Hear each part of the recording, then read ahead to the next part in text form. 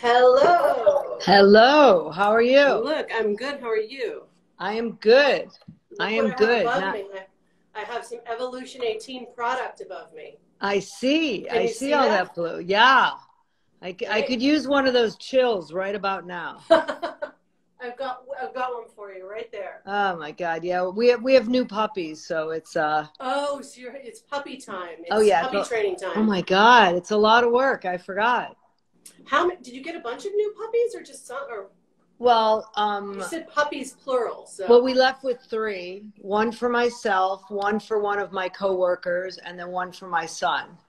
And they are the cutest. very cute. Yeah, Look what else I yeah. have, Bobby. Ah. Oh, is that It's the de-bloat? it is.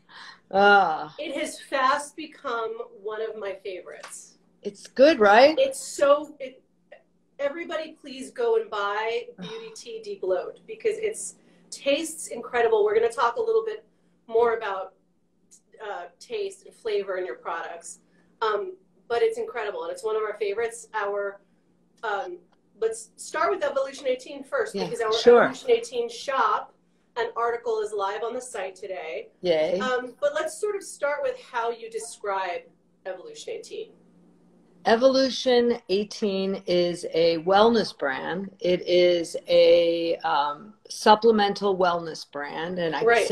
I say supplements because nothing will take the place of a good diet. So That's right. it supplements it, and you know it's beauty from the inside out is basically how it is. It helps your skin, your hair, your nails, and then deal with a whole lot of other things that we all go through, like being bloated, hence de-bloat. Yes, it's a good one. I said this to you on the podcast, which is live as we speak, Yay. that the line is so comprehensive, that there are so many items. Is there anything missing that you plan to tackle? Oh, absolutely. I mean, Can you talk a little bit about that? yeah, I mean, one thing about me, I'm really curious. Like, I'm so curious. I always think things could be better. I always think that I could be better. I'm a health fanatic. I'm a kind of a nutcase, but I just think there's, I mean, well, we'll get it. Well, you could have my husband on one time if you want to know the real Bobbi Brown. But, yeah, now you're yeah. intriguing me. Now I want to go down that rabbit hole. Yeah, well, I'm kind of so who I am is on the surface. Like anyone that knows me, and I'm who I am. Like I don't know how to be any other way. I never have been. And if I'm dealing with digestion things, and you're my friend or you're my coworker, you hear about it. You'll know all about it. You will, because I think we all go through different things. But I also will ask you because people have different things at different times, and I think a lot of people have digestion things. A lot of people have trouble, getting weight off. A lot of people have trouble, no, not a lot. A few people have trouble putting weight on. Yeah, there is that. There's certainly that demographic as well, right? There is. And I always say one of my best girlfriends who I talk to about, the things you talk to best girlfriends about, she's definitely had more of a weight issue than I have. Right. But mine drives me as crazy as hers drives her. So we've been friends together saying, okay, let's do Weight Watchers. Let's do this. Let's, get up every morning and let's keep walking. And, I've been doing that since I think I was 16 years old. Yeah. Yeah. And so what categories do you think you want to fill? More about digestion. I've been, yeah, I agree. I've been experimenting with, apple cider vinegar, which I think, de-bloat has, but I do the shots of apple cider vinegar and water, and it's just not pleasant. And there's so many. I've been doing that lately. It's really interesting that, I discovered that the tea, which we just talked about, I'll show it again for people. It's this delicious berry tea. It really tastes so good. And I love that you put a lot of water in it. It really does work the best with more water because it's a way to get water in your body. Interesting, because I was going to say that I noticed that one little packet, and the packets are here. Yeah. That's what a packet looks like. One packet is like, I could have probably put more water into this, Yeah. The concentration is pretty strong, so it's really good. But But yeah, no, I think that the deep bloat tea is something that, maybe had been on the market, but not necessarily as pleasant as what you have going with this delicious tea. One of the products that we talk about in our article that I love is the hydration product. Do you want to just stop and talk about that for a second? Because there's nothing like that on the market. There's nothing that is strictly for skin hydration in that way. And a lot of us walk around, particularly during the winter time, with flaky skin or dry patches. And I thought it was, it's just terrific. I've been so into it. Do you want to talk a little bit about what's inside of that? Well, sure. I mean, it's definitely beauty from the inside out. So if it's going to hydrate your skin, it's going to hydrate your whole body. Yes. So it's not just for your skin. It doesn't work that way. I'm really a holistic believer. And so, what it does is it will help your body absorb water. And honestly, my whole philosophy is if it tastes good, you're going to drink it more. Yeah. If it doesn't taste good, you're not going to drink it. So 2 little fizzies and a big thing of water. And it really does, help hydrate your skin, hyaluronic acid, and just hold the water in your body. Right. And one of the things that you describe in your product is that it lubricates the joints. It's not just for skin, right? Right. Well, collagen is the greatest thing for your joints. I do collagen powder, as often as I can. I now make my smoothies with collagen powder, which is really helpful. Well, that actually leads me to my next question. What do you use weekly personally? We talk a little bit about it on the podcast. You said that Chill is a favorite product of yours. Oh yeah. That's, it's gummies. I am someone that likes a very easy delivery system. I'm not someone that, will take a bag full of pills and expect to take it 3 times a day. That's not going to happen. I'll do it first thing in the morning. I'll take it at night, but during the day, I'm a creative soul, and us creative people are a little all over the place, self-diagnosed, ADD person, but I'm all over the place. So I like things that are quick and easy. Our probiotic, which is one of my favorite things, it's like a pixie stick. If you remember the candy, the pixie stick, it goes right on your tongue. It's, 2 seconds. I look forward to it because it tastes like a lemon sweet tart. Again, I hate and not that I hate to say it, they taste so good. I'm getting to that question, but they're so good. I often buy, I buy a lot of products out there. I spend way too much money. Amazon one touch is just too easy for me. But I try things, and if it doesn't taste good, even though the marketing and it's going to fix this or do this, I just don't use it again. And it ends up in a drawer that I usually dump once or twice a year. Right.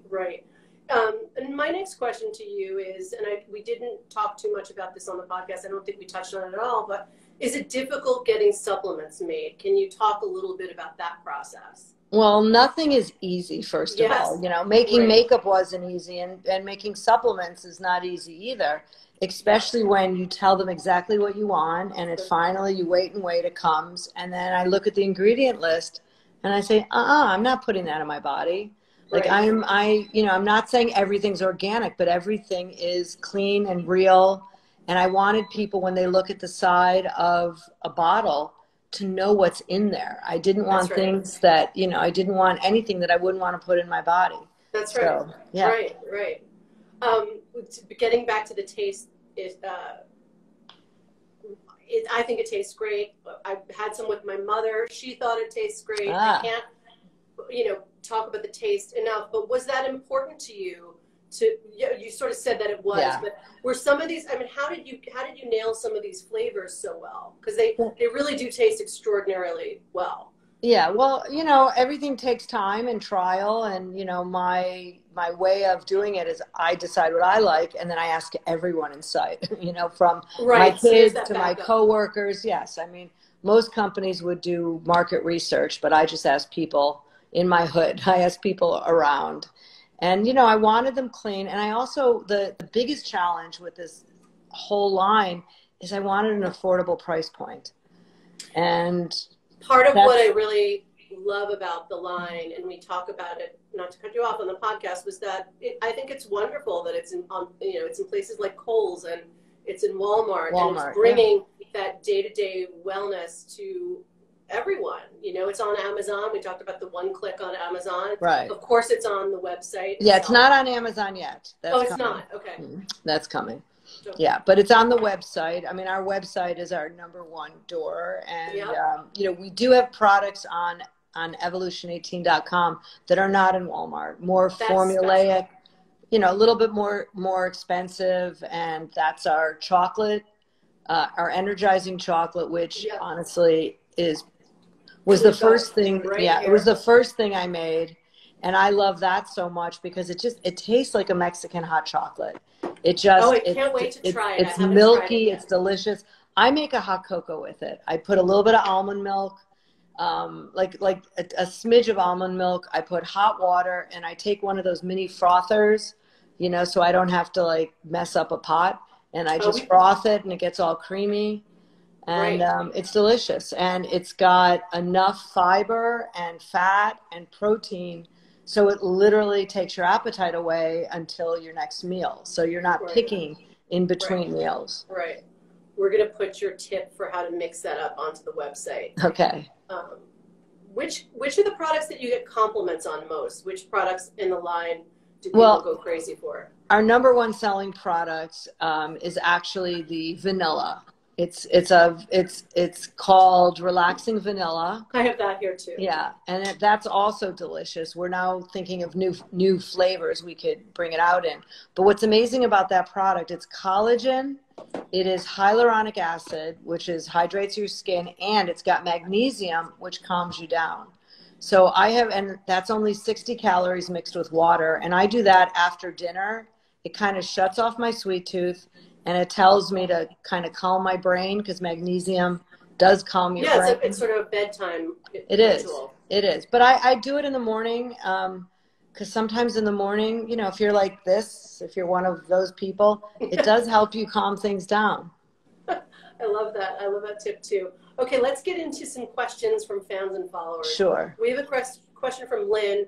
What is behind the name Evolution 18, and how long did it take you to come up with the branding and the packaging? I love it. Well, I am a visual being. I'm the chief creative officer as well as the CEO. And, you know, we pretty much fast tracked it because we had an opportunity to get on QVC when we first launched. And then we had an opportunity to create a sub line for Walmart. And, you know, I just called my go-to people. I knew I wanted it the color of the Caribbean Ocean because interesting. Bahamas are my favorite calm place in the world.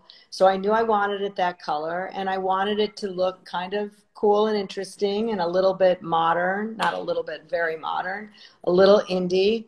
And I wanted it, you know, to tell you exactly what's on it. So I don't think it took more than 9 months for the whole project to launch.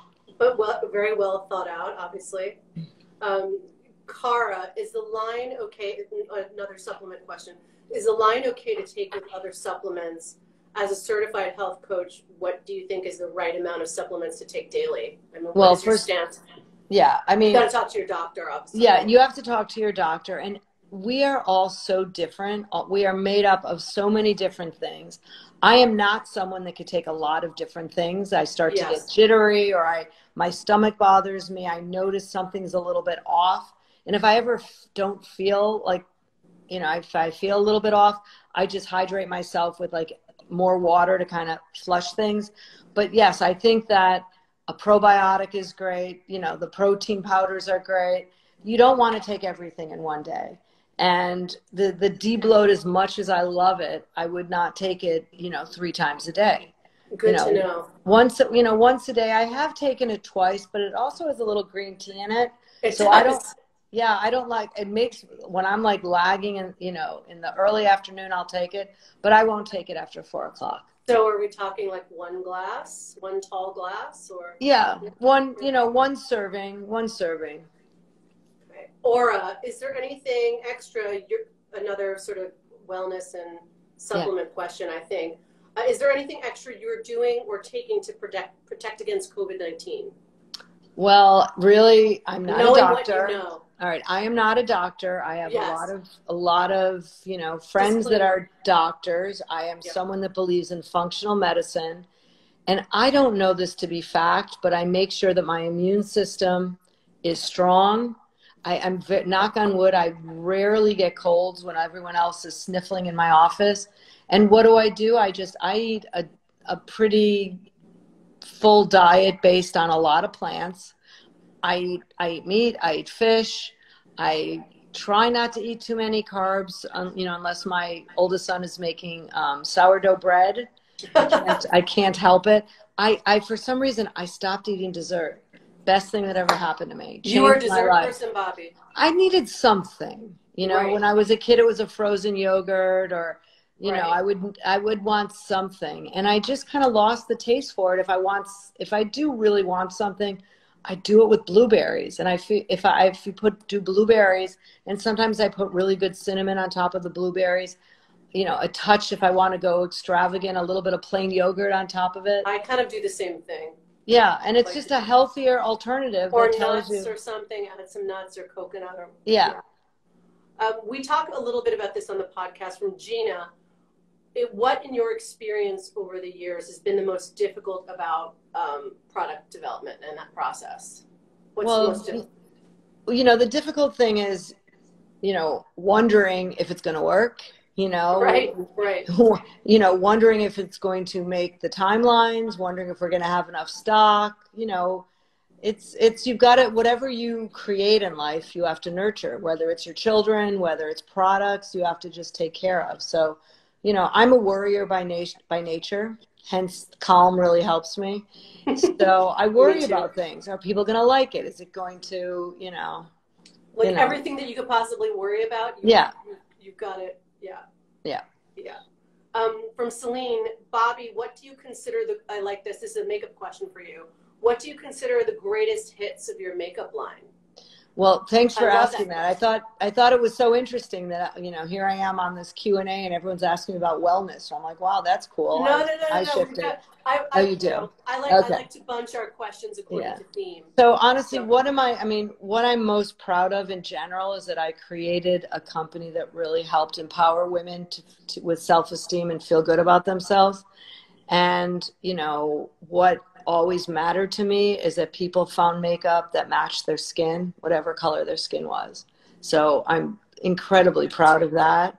And, I'm proud of the things that I made, and I've been gone from the company 4 years. I have no affiliation. People stop me on the street. They discontinued this. I'm like, you're like, I can't help you. I'm sorry. Sorry, I can't help you. Are there any products that are like your favorites to you from over the years that you like, your little baby? All of it is. Yeah, there's so many, but for example, gel liner. I made this thing up. I made it up. I made the package up. I made the name. I made the formula. And I don't even know how many, 10 years ago, every single brand has gel liner. It's all the gel liner now, yeah. Yeah, and I made it up, and I didn't even know what a gel was. The chemist told me it was gel based. I said, all right, then let's call it gel ink. That was basically how it happened. Yeah. Zoe, another makeup question. Which brushes and tool work best with concealer and foundation? I need to perfect my Zoom makeup game by evening out my skin tone. I love that. Right. Well, first of all, these are my best tools. And it's funny, I use my hands so much when I'm giving makeup lessons and people are going like this. I'm like, no, use your hands. I do that all the time, but I always think I'm being lazy. I'm not being lazy when I'm using my hands. Yeah. Okay. And I happen to have it nearby, and this is a brush. Nice. This is a brush by someone named Ruby Hammer out of the UK. And what I love, I love her, number one. But what I love about this brush is there are 3 different heads on it. Bobbi, I love them. Yeah. So here, I know isn't this the way that beautiful they are? Yeah. So there's 3 heads. There is one that you could use for concealer. You could use for eyeshadow. There's one for eyebrows that's slanted, and there's one that you could use for lips, but who uses the brush for lips anymore? You could use it for eyeliner. And honestly, what I love most about it, it's always in my bag, and I don't have to be looking for it. And if she could do it with a blush brush, I would be happy. I love it. Great tips. We should link those brushes in the show notes to the podcast somewhere. Diane, I love the Just Bobbi website. What's your personal favorite part of it? I love all of it. So what beautiful. people don't always know about me is while I was still at the brand, I became the editor-in-chief of Yahoo Beauty. We have a question about that, actually. Oh, well, they came to me and asked if I would create a beauty magazine. So, you know, I had written 9 books. I don't know how to type. And I was like, sure, that sounds fun. So I did it. And I love telling people stories, but mostly I love content. I'm a visual addict. If it was up to me, I would do, you know, shoots with my team and faces and do makeup, and it's what I like to do more than anything. To be on set. Do you miss to be on set? Do you miss being on set right now? You know, I or miss have you it. done a little shooting right now? I have not done, and I actually turned down a couple magazine. Believe it or not, they were magazine calls. You know, do someone's. I mean, we're trying to shoot, so. Yeah, and I turned it down because I wasn't ready. It was probably about 6 weeks ago, and you know, I have a couple things scheduled. I'm actually doing a friend's daughter's wedding. Oh, that's so nice. Yeah, I got so thrilled. Yeah, I got a nice, you know, mask, and I will figure it out. What do you think you're good? You don't know. Do you have an idea of what you would do for her? Oh, I know exactly. I know exactly what I would do for her. She's really pretty and really delicate, and she doesn't need a lot, you know, some kind of an eyeliner, some kind of sparkle and shimmer, and just a beautiful glow, and just make her look like she's not wearing makeup. Oh, she must be thrilled. That sounds great. Rio, what is your advice for makeup artists trying to break into editorial during these times? I'm assuming he means COVID or. Yeah, well, it's never an easy thing to break in. Never easy, right? No matter what. I'm not sure how I broke in all those years ago because. How do you think you broke in, actually? I don't know. I guess I'm just really pushy, you know? No, I honestly, because I wasn't even that good. When I started, I wasn't even that talented, but I cared so much. And I think I was such a team player. If someone needed water, I brought them water. If somebody, you know, asked me to change the makeup, I never gave anyone an attitude. I always showed the mirror to the models and said, what do you think? And if they didn't like it, they fixed it. And I watched them and I learned, you know, the big supermodels fix their makeup. That's, you know, Jerry Hall was the first person that said, oh, thank you very much. It's beautiful. Can I have a mirror? And she redid her whole face. Wow. And I watched her not feeling bad, but just saying, wow, this is quite an education. Yes. You know, and she contoured because it was the 80s when I did this makeup, and I learned a lot. And you know what? I wanted the finished product to be good. And this is before we retouched. Right. So, you know, I used to sit back on the set with the binoculars and look and, you know, see if the eyeshadow needed fixing. Did somebody you were learning from tell you that that's what you had to do?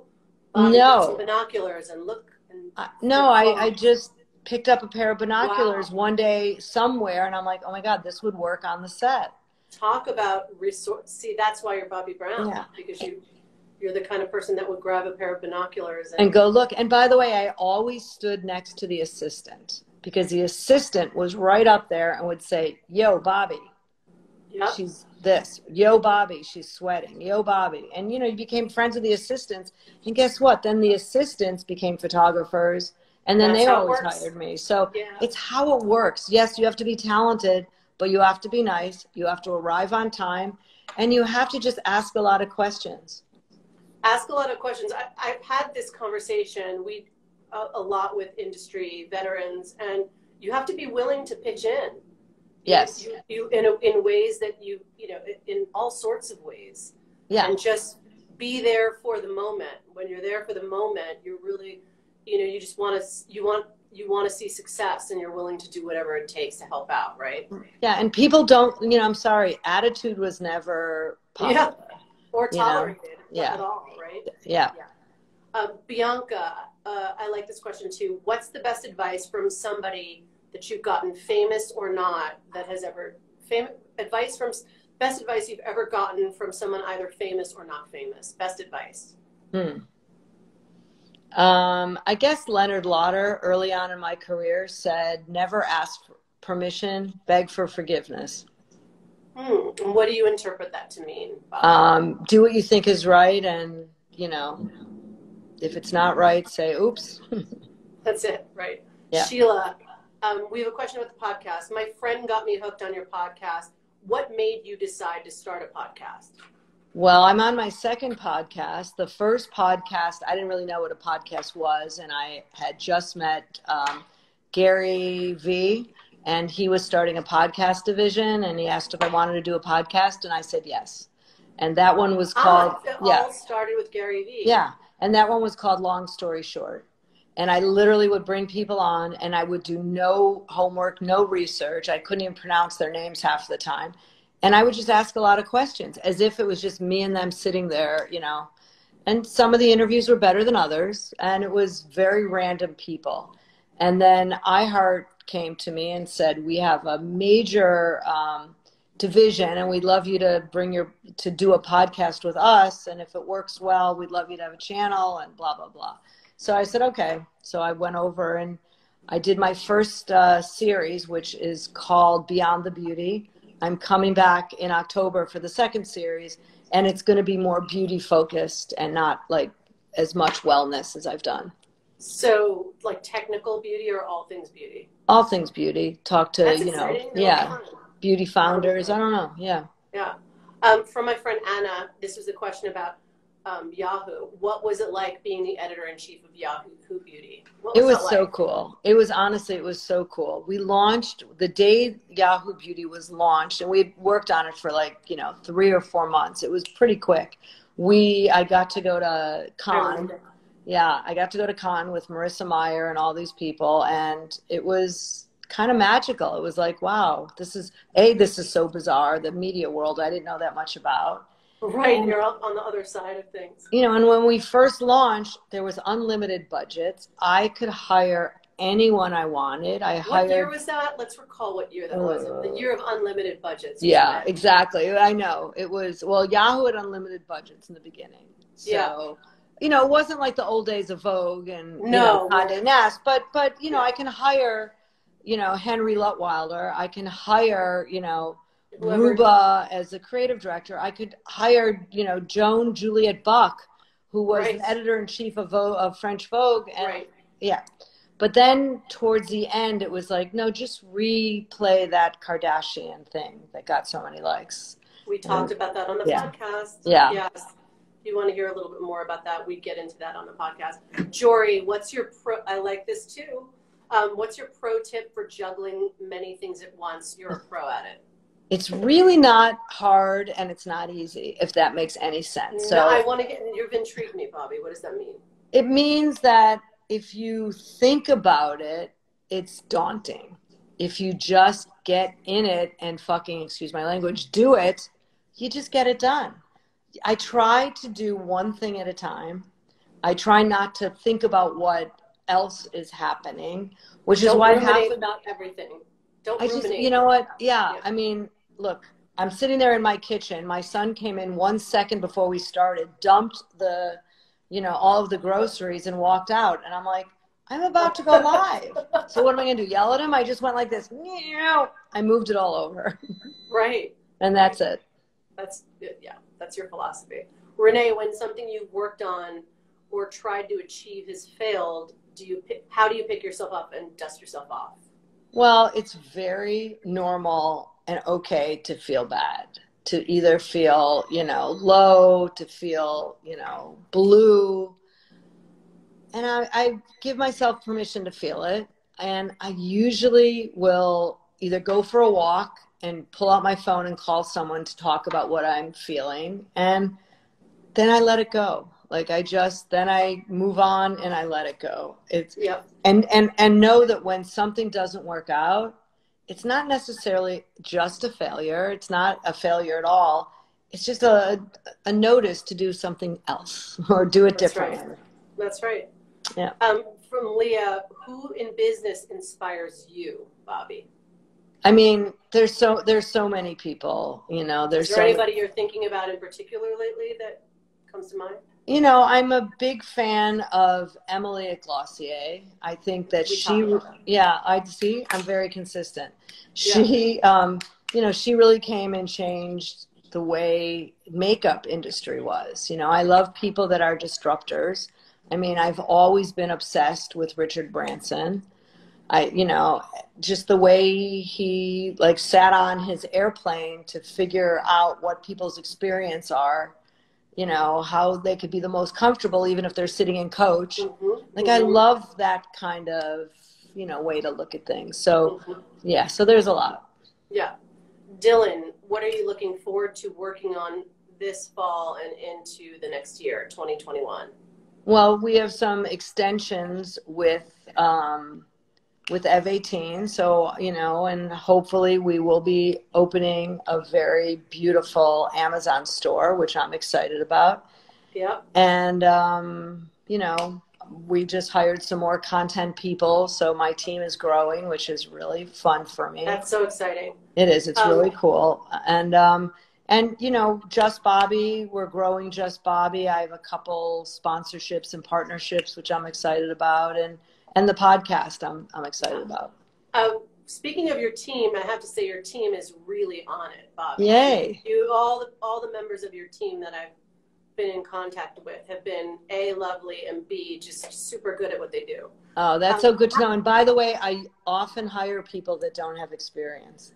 There you go. Yeah, and they're just, yeah. I mean, they're young, they're hungry, they're open, and they want to try things. And I try to train them or have them train themselves. Right, that's the best sort of policy in a way, because then, you know, there is some work to be done, but there's also teaching exactly what you need. They're not coming into the job with, you know, preconceived notions of how they're supposed to do the job or how they did it before, right? Right, or say that's not going to work. Well, why is it not going to work? Have you thought about doing it that way?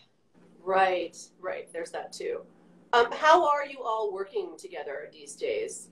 That's just a question from me. Yeah. You know, we're on Zoom. You know, I've started taking my picture off Zoom because I need a break sometimes. You know, I just need to like lay down and answer the question. Yeah, just, you know, there's a big B, and you know, I like seeing everyone, and we hired a few new people over Zoom. I've gone into my office probably 6 times with small groups of people. I mean, I have a small group to begin with, but I think the most people we had were 4 or 5. We sat far away, opened all the doors and the windows. There you go. And, you know, we keep in touch. Good. That makes sense. I wanted to, of course, as we sort of wrap up, talk about entrepreneurship. Of course, wanted to get into this, but I'm going to repeat a quote from the podcast that we've used on social media that's doing very well. It's clearly resonating with people. I think that it's because people are looking for hope right now. So this is what you said on the podcast. I always say having a brand is like having a baby. You birth this baby, and all of a sudden, it's not like you're just sending the baby to college. You've got to feed the baby. You've got to learn who the baby is. You've got to change certain things. Same thing with a brand. You've got to figure it out. It's not a rush. You know, when you first talked about this on the podcast, I felt like you saying that was a big hug to me. You know, that's kind of that's how that landed with me. Can you expound on that comment? Sure. You know, I work with a lot of founders. When I left the brand, I started going to, you know, all the different, you know, Founder Made and Wall Street Journal, like all the different things. And you meet people. And there's so many young founders of companies that you could see they're like this. I'm like, calm down. It's fine. This is the good stuff. Being in the journey, building it is really the good stuff. Everyone wants to hurry up and get a series A, B, C, and I don't know, whatever they're looking for, and scale up and do this. And it's like, guys, first of all, enjoy the process. Like that's who has successful companies, are people that enjoy what they're doing. That's right. All right. And as we close out, this is a mantra of yours here that I have. Uh-huh. Can everybody see Wait, this? it's backwards. I can't see it. I know. I'm going to read it to you, Bobbi, and I want you to talk about it. All right. And then I want a little extra from you. There's a little makeup tip that we want out of this. This is the mantra. Stop obsessing about your flaws. Focus on what you do like. Wear blush. Move your body every day. Be nice. Help someone. Highlight the positive. Try a new food. put a cucumber in your water, put a little coconut oil in your hair, and master the smoky eye. I love that. Well, the backstory of my mantra was I was going to do a line of scarves. The deal never actually happened, but we were in the design process. And they said, we want to put your quotes on it. I said, oh, I don't want those same old quotes that have been regurgitated. And they said, all right, well, think about and come back with some new ones. And I said, give me a pen and a piece of paper. And I just wrote down the first Stream things. of consciousness writing, yeah. The best kind of writing you can. Yeah, and I handed it to them. I love it. I think I'm going to put this up on the wall in our office. Aww. I love all the components of it. But before we leave, how do you master the smoky eye? Can you give us the smoky eye short explanation? Sure. A smoky eye really means that it is an eye that's been really blended. Now, most people can't like take a dark shadow and blend, but smoky, it's like, it's dark and it just kind of like is a little bit messy. That's one way to do it. An easier way, I think I thought I had my eyeshadows. I don't.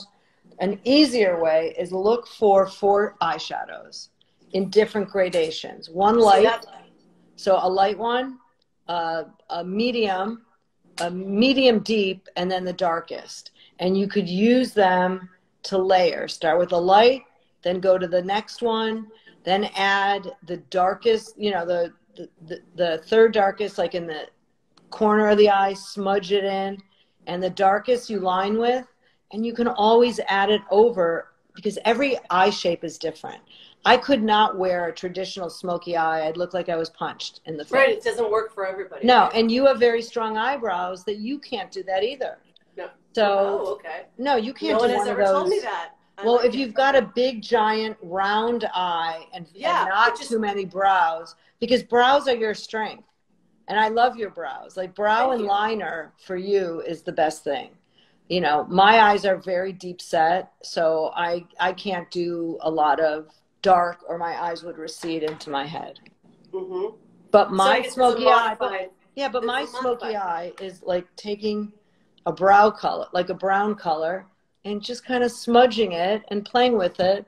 And this is by Color Wow, because I'm in between touch-ups, and you put it on your white hairs, and then you could use this. I use it on my eyebrows. I line with it, and I could use it I'm actually looking for a new brow powder, so maybe that'll Oh, yeah, fun. It's really good. But, make sure you don't go that dark because you have such good brows that you don't want to be Groucho. No, it's so true that when I do put a darker, I love this idea of dark shadow, and then I put it on, and then all you can see is like Groucho Marx eyebrows. Right. So, yeah. But look at girls like, the late Margot Hemingway with those brows, so you'll see they never wear lots of dark eyeshadow. That's right. That's very true. Bobbi Brown, thank you so much for your time. My pleasure. Episode 47 of Story and Rain Talks is now live. It's on Apple, it's on Spotify, it's on Google, and it's on Stitcher. Thanks so much, Bobbi. Bye. Thank you. Good to see you again. You too.